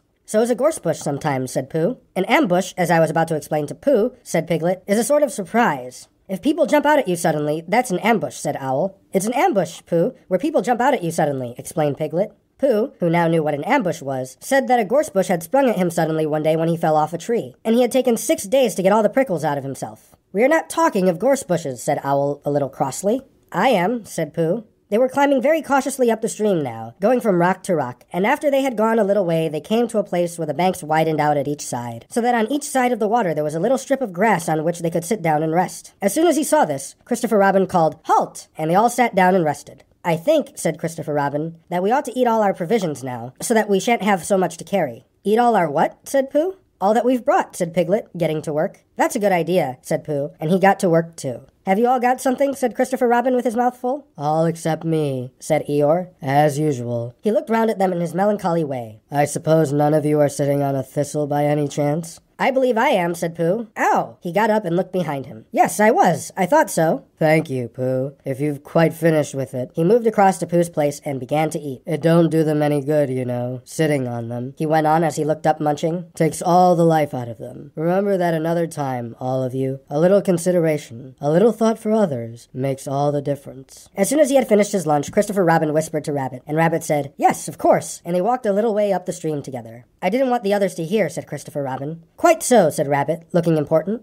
It's only, Rabbit, I suppose you don't know. What does the North Pole look like? Well, said Rabbit, stroking his whiskers, now you're asking me. I did know once, only I've sort of forgotten, said Christopher Robin carelessly. It's a funny thing, said Rabbit, but I've sort of forgotten too, although I did know once. I suppose it's just a pole stuck in the ground? Sure to be a pole, said Rabbit, because of calling a pole. And if it's a pole, well, I should think it would be sticking in the ground, shouldn't you? Because there'd be nowhere else to stick it. Yes, that's what I thought. The only thing, said Rabbit, is, where is it sticking? "That's what we're looking for," said Christopher Robin. They went back to the others. Piglet was lying on his back, sleeping peacefully. Roo was washing his face and paws in the stream, while Kanga explained to everybody proudly that this was the first time he had ever washed his face himself. And Owl was telling Kanga an interesting anecdote full of long words like encyclopedia and rhododendron, to which Kanga wasn't listening. "I don't hold with all this washing," grumbled Eeyore. "This modern behind-the-ears nonsense. What do you think, Pooh?" "Well," said Pooh, "I think," but we shall never know what Pooh thought, for there was a sudden squeak from Roo, a splash, and a loud cry of alarm from Kanga. "So much for washing," said Eeyore. "Roo's fallen in," cried Rabbit, and he and Christopher Robin came rushing down to the rescue. "Look at me swimming!" squeaked Roo from the middle of his pool, and was hurried down a waterfall into the next pool. "Are you all right, Roo dear?" called Kanga anxiously. "Yes," said Roo, and down he went over the next waterfall into another pool. Everybody was doing something to help. Piglet, wide awake suddenly, was jumping up and down and making, "Ooh, I say," noises. Owl was explaining that in a case of sudden and temporary immersion, the important thing was to keep the head above water. Kanga was jumping along the bank, saying, "Are you sure you're all right, Roo dear?" To which Roo, from whatever pool he was in at that moment, was answering, "Look at me swimming!" Eeyore had turned round and hung his tail over the first pool into which Roo fell, and with his back to the accident was grumbling quietly to himself and saying, "All this washing, but catch on to my tail, little Roo, and you'll be all right." And Christopher Robin and Rabbit came hurrying past Eeyore and were calling out to the others in front of them. "All right, Roo, I'm coming," called Christopher Robin. "Get something across the stream lower down, some of you fellows," called Rabbit. But Pooh was getting something. 2 pools below Roo he was standing there with a long pole in his paws, and Kanga came up and took one end of it. And between them they held it across the lower part of the pool, and Roo, still bubbling proudly, "Look at me swimming!" drifted up against it and climbed out. "Did you see me swimming?" squeaked Roo excitedly, while Kanga scolded him and rubbed him down. "Pooh, did you see me swimming?" "That's called swimming, what I was doing." "Rabbit, did you see what I was doing?" "Swimming." "Hello, Piglet." "I say, Piglet, what do you think I was doing?" "Swimming." "Christopher Robin, did you see me?" But Christopher Robin wasn't listening. He was looking at Pooh. "Pooh," he said, "where did you find that pole?" Pooh looked at the pole in his hands. "I just found it," he said. "I thought it ought to be useful. I just picked it up." "Pooh," said Christopher Robin solemnly, "the expedition is over. You have found the North Pole."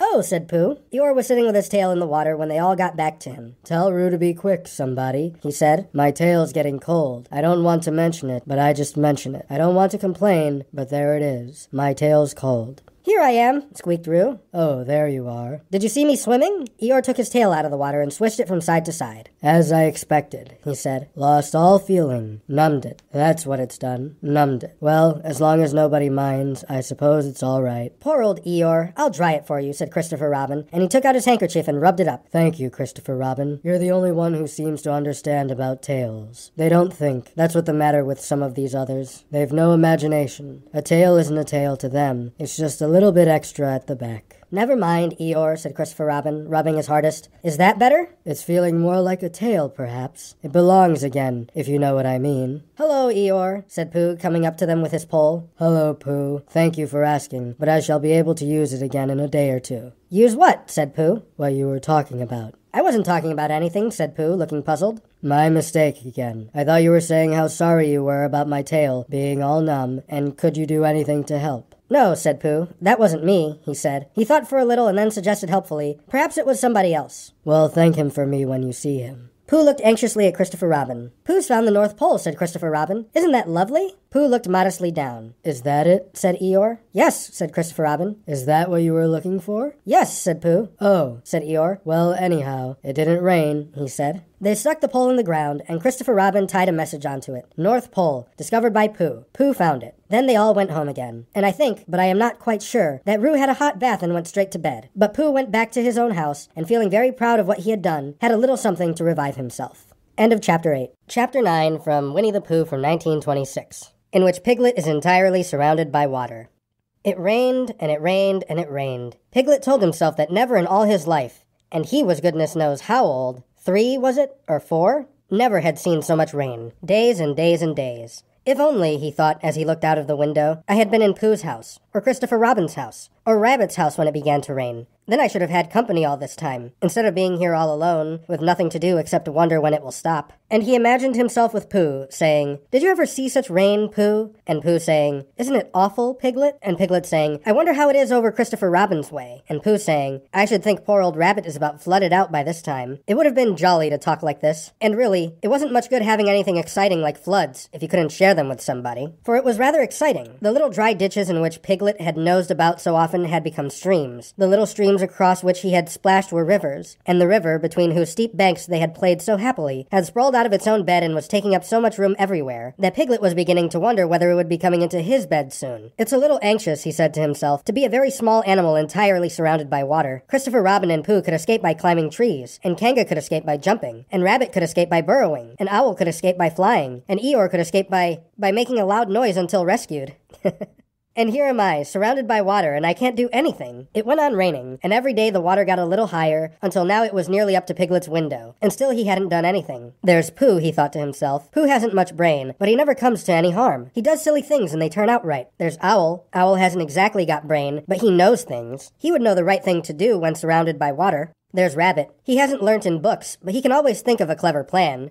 There's Kanga. She isn't clever, Kanga isn't, but she would be so anxious about Roo that she would do a good thing to do without thinking about it. And then there's Eeyore. And Eeyore is so miserable anyhow that he wouldn't mind about this. But I wonder what Christopher Robin would do. Then suddenly he remembered a story which Christopher Robin had told him about a man on a desert island who had written something in a bottle and thrown it in the sea. And Piglet thought that if he wrote something in a bottle and threw it in the water, perhaps somebody would come and rescue him. He left the window and began to search his house, all of it that wasn't underwater, and at last he found a pencil and a small piece of dry paper, and a bottle with a cork to it. And he wrote on one side of the paper, "Help! Piglet, me." And on the other side, "It's me, Piglet. Help, help." Then he put the paper in the bottle, and he corked the bottle up as tightly as he could, and he leant out of his window as far as he could lean without falling in, and he threw the bottle as far as he could throw. Splash! And in a little while it bobbed up again on the water, and he watched it floating slowly away in the distance, until his eyes ached with looking, and sometimes he thought it was the bottle, and sometimes he thought it was just a ripple on the water which he was following. And then suddenly he knew that he would never see it again, and that he had done all that he could do to save himself. So now, he thought, somebody else will have to do something, and I hope they will do it soon, because if they don't I shall have to swim, which I can't, so I hope they do it soon. And then he gave a very long sigh and said, I wish Pooh were here. It's so much more friendly with two. When the rain began, Pooh was asleep. It rained and it rained and it rained, and he slept and he slept and he slept. He had had a tiring day. You remember how he discovered the North Pole? Well, he was so proud of this that he asked Christopher Robin if there were any other poles, such as a bear of little brain might discover.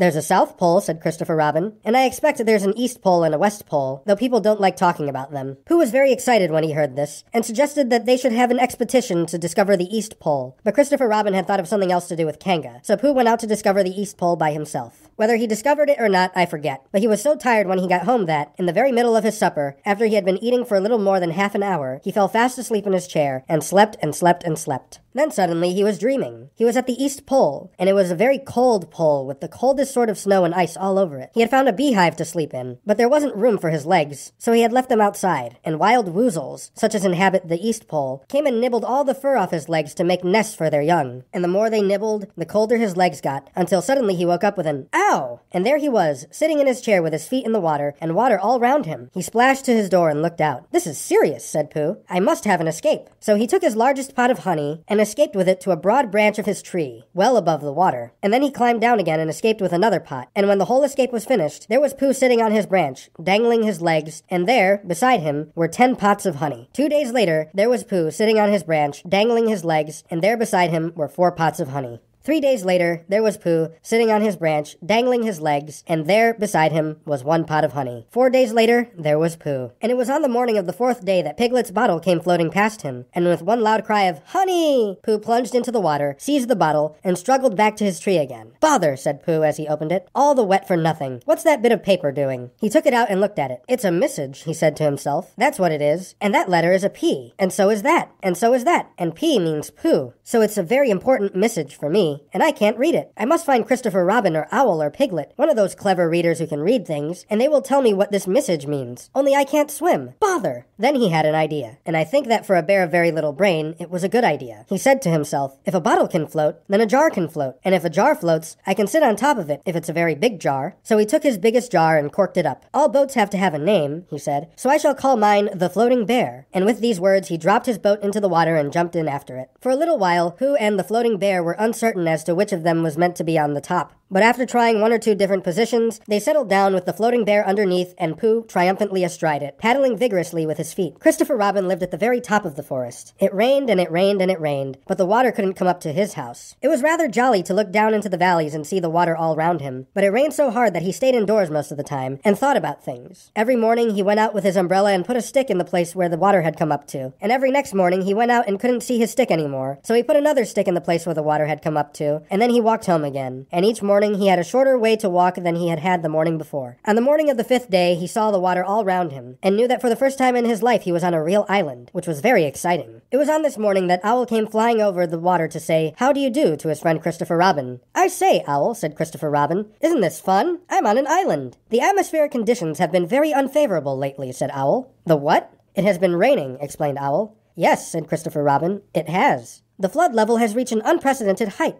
"The who?" "There's a lot of water about," explained Owl. "Yes," said Christopher Robin, "there is. However, the prospects are rapidly becoming more favorable. At any moment—" "Have you seen Pooh?" "No. At any moment—" "I hope he's all right," said Christopher Robin. "I've been wondering about him. I expect piglets with him. Do you think they're all right, Owl?" "I expect so. You see, at any moment, do go and see, Owl, because Pooh hasn't got very much brain, and he might do something silly, and I do love him so, Owl. Do you see, Owl?" "That's all right," said Owl. "I'll go. Back directly." And he flew off. In a little while he was back again. "Pooh isn't there," he said. "Not there? Has been there. He's been sitting on a branch of his tree outside his house with 9 pots of honey, but he isn't there now."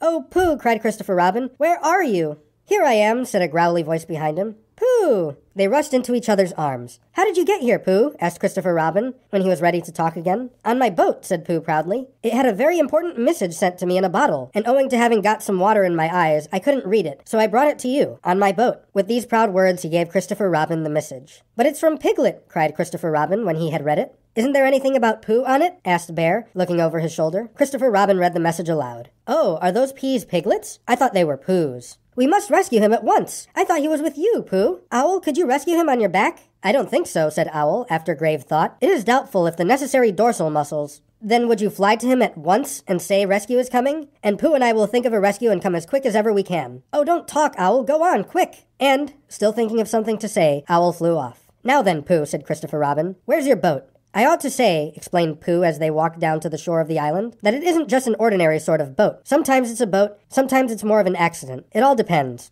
"Depends on what? On whether I'm on top of it or underneath it?" "Oh, well, where is it?" "There," said Pooh, pointing proudly to the floating bear. It wasn't what Christopher Robin expected, and the more he looked at it, the more he thought what a brave and clever bear Pooh was. And the more Christopher Robin thought this, the more Pooh looked modestly down his nose and tried to pretend he wasn't. "But it's too small for 2 of us," said Christopher Robin sadly. 3 of us with Piglet. That makes it smaller still. Oh, Pooh Bear, what shall we do?" And then this bear, Pooh Bear, Winnie the Pooh, FOP, friend of Piglets, RC, Rabbit's companion, PD, Pole Discoverer, EC, and TF, Eeyore's comforter and tail finder. In fact, Pooh himself said something so clever that Christopher Robin could only look at him with his mouth open and eyes staring, wondering if this was really the bear of very little brain whom he had known and loved so long. "We might go in your umbrella?" said Pooh. "We might go in your umbrella?" said Pooh. "We might go in your umbrella?" said Pooh. For suddenly Christopher Robin saw that they might. He opened his umbrella and put it point downwards in the water. It floated but wobbled. Pooh got in. He was just beginning to say that it was all right now, when he found that it wasn't. So after a short drink which he didn't really want, he waded back to Christopher Robin. Then they both got in together, and it wobbled no longer. "I shall call this boat the Brain of Pooh," said Christopher Robin. And the Brain of Pooh set sail forthwith in a southwesterly direction, revolving gracefully. You can imagine Piglet's joy when at last the ship came in sight of him. In after years, he liked to think that he had been in very great danger during the terrible flood, but the only danger he had really been in was in the last half hour of his imprisonment, when Owl, who had just flown up, sat on a branch of his tree to comfort him, and told him a very long story about an aunt who had once laid a seagull's egg by mistake.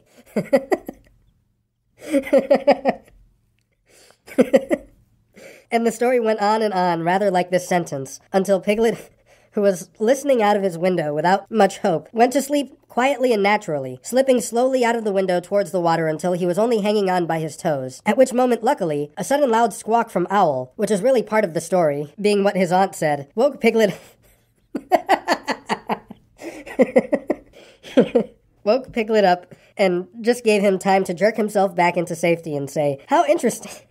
How interesting. And did she? Well, you can imagine his joy when at last he saw the good ship, the Brain of Pooh, Captain C. Robin, First Mate P. Bear, coming over the sea to rescue him. Christopher Robin and Pooh again. And that is really the end of the story, and I'm very tired after that last sentence. I think I shall stop there. End of Chapter 9. Chapter 10 of Winnie the Pooh from 1926, in which Christopher Robin gives Pooh a party and we say goodbye. One day when the sun had come back over the forest, bringing with it the scent of May, and all the streams of the forest were tinkling happily to find themselves their own pretty shape again, and the little pools lay dreaming of the life they had seen and the big things they had done, and in the warmth and quiet of the forest, the cuckoo was trying to find his voice carefully and listening to see if he liked it, and wood pigeons were complaining gently to themselves in their lazy, comfortable way that it was the other fellow's fault. But it didn't matter very much. On such a day as this, Christopher Robin whistled in a special way he had. An owl came flying out of the 100-acre wood to see what was wanted. "Owl," said Christopher Robin, "I am going to give a party." "You are you?" said Owl. "And it's to be a special sort of party, because it's because of what Pooh did when he did what he did to save Piglet from the flood." "Oh, that's what it's for, is it?" said Owl. "Yes, so will you tell Pooh as quickly as you can, and all the others, because it will be tomorrow?"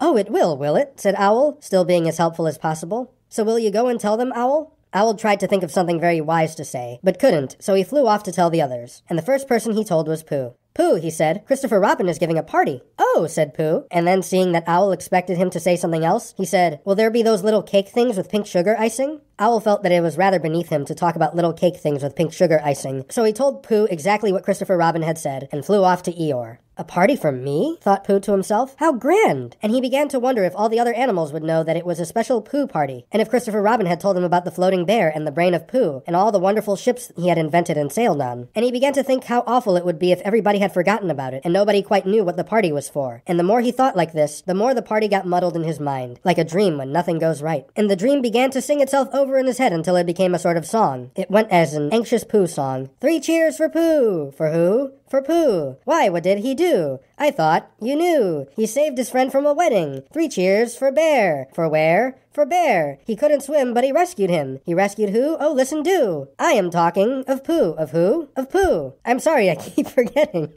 Well, Pooh was a bear of enormous brain. Just say it again. Of enormous brain. Of enormous what? Well, he ate a lot, and I don't know if he could swim or not, but he managed to float on a sort of boat. On a sort of what? Well, a sort of pot. So now let's give him 3 hearty cheers. So now let's give him 3 hearty witches, and hope he'll be with us for years and years, and grow in health and wisdom and riches. 3 cheers for Pooh. For who? For Pooh. 3 cheers for Bear. For where? For Bear. 3 cheers for the wonderful Winnie the Pooh. Just tell me, somebody, what did he do?" I tried doing a melody for it this time. You gotta finish off strong, you know? It may not be what the author had in mind, but I gave it my best.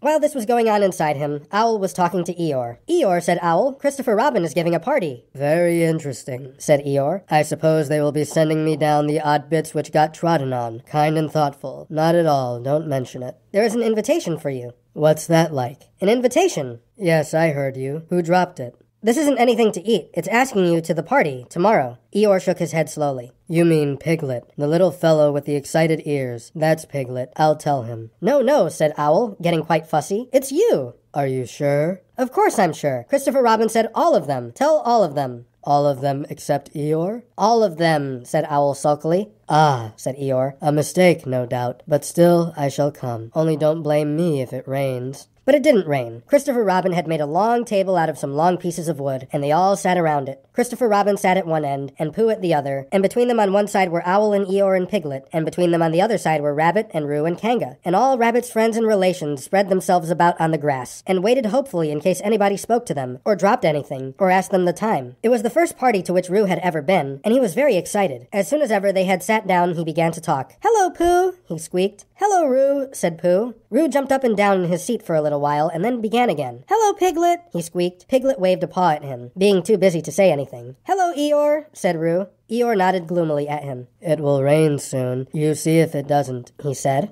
Roo looked to see if it didn't, and it didn't, so he said, "Hello, Owl," and Owl said, "Hello, my little fellow," in a kindly way, and he went on telling Christopher Robin about an accident which had nearly happened to a friend of his, whom Christopher Robin didn't know, and Kanga said to Roo, "Drink up your milk first, dear, and talk afterwards." So Roo, who was drinking his milk, tried to say that he could do both at once, and he had to be patted on the back and dried for quite a long time afterwards. When they had all nearly eaten enough, Christopher Robin banged on the table with his spoon, and everybody stopped talking and was very silent, except Roo, who was just finishing a loud attack of hiccups, and trying to look as if it was one of Rabbit's relations.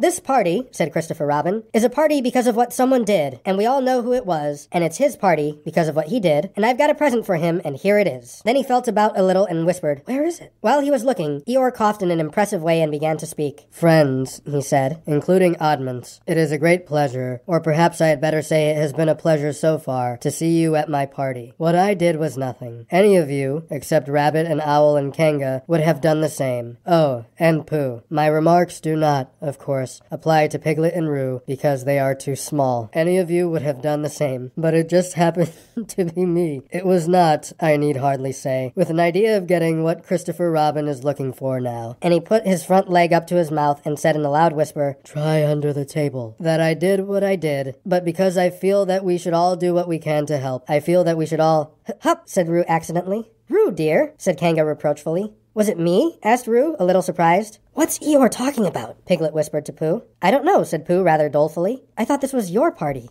"I thought it was once, but I suppose it isn't." "I'd sooner it was yours than Eeyore's," said Piglet. "So would I," said Pooh.